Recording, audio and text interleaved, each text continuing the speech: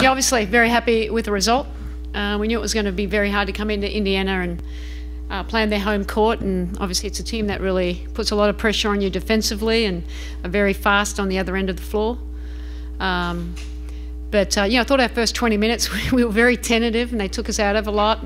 But once we got back to the game plan that we had in place at the start of the game and playing much better defense, team defense, and helping each other, we got we got going a little bit. And obviously Brittany helped us. They didn't really bring a trap, so she was big for us, and we just had a little bit of poise down the stretch with that lead. So we're happy with the result and happy to keep moving forward.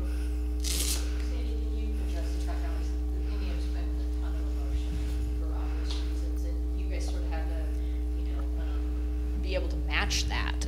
Can you just talk about being able to do that, and especially keeping your poise down the stretch when they were, pretty desperate? Yeah. Look, obviously Tamika catching, I mean, what can you say? She's one of the all-time greats, and we knew it would be an emotional game, and we knew that we'd get their best effort. And they bought it. They didn't shoot the ball well, but they put us on our back foot early in the game. So the key thing for us, I put it in the same thing. Like, we also have Penny Taylor retiring. We said one great player is going to retire tonight. Let's not make it Penny. And so we just focused on that. We tried to take the emotion out of it. We just tried to focus on what we needed to do to win the game. What is Tamika meant for this league? Well, I mean, where do you start? I mean, just she's not only just a great player. She's a great person. She's impacted so many people in this league. Not just former players. She's a role model for young kids growing up. Obviously, we know the work that she does in the community. She plays the game in the right way. She plays hard. She's still very coachable. She's a good teammate. She comes to practice every single day, and she's impacted so many people's lives. And I've only coached against her, and she's just a fantastic ambassador for the women's game. And I'm very excited what the future holds for her. Oh, it's good now that we won. I'd prefer a series though, and I'm sure Indiana is saying the same thing. I think it's tough. You play all season long and you have a knockout game, and we know that we had our struggles during the year. We felt like we were playing our best basketball at the end of the year, which is obviously a good time.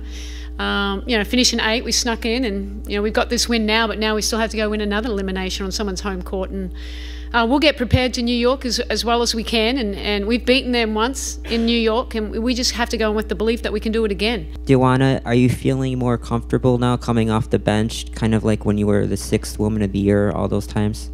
I don't think I have a choice, but yeah, it was kind of a team decision for me to come off the bench, and I had to tell myself that when I come off the bench, the game can't change. We had a good start, so I just wanted to come out and be aggressive, but definitely more comfortable now since I had a couple games under my belt. Of course, it was different because I've been starting for a while, but definitely more comfortable in my role.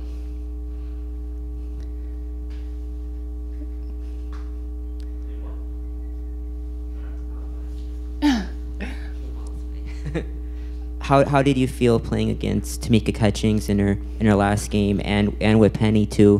One of them would have gone home today. Yeah. 2 great players for the league. 2 great people.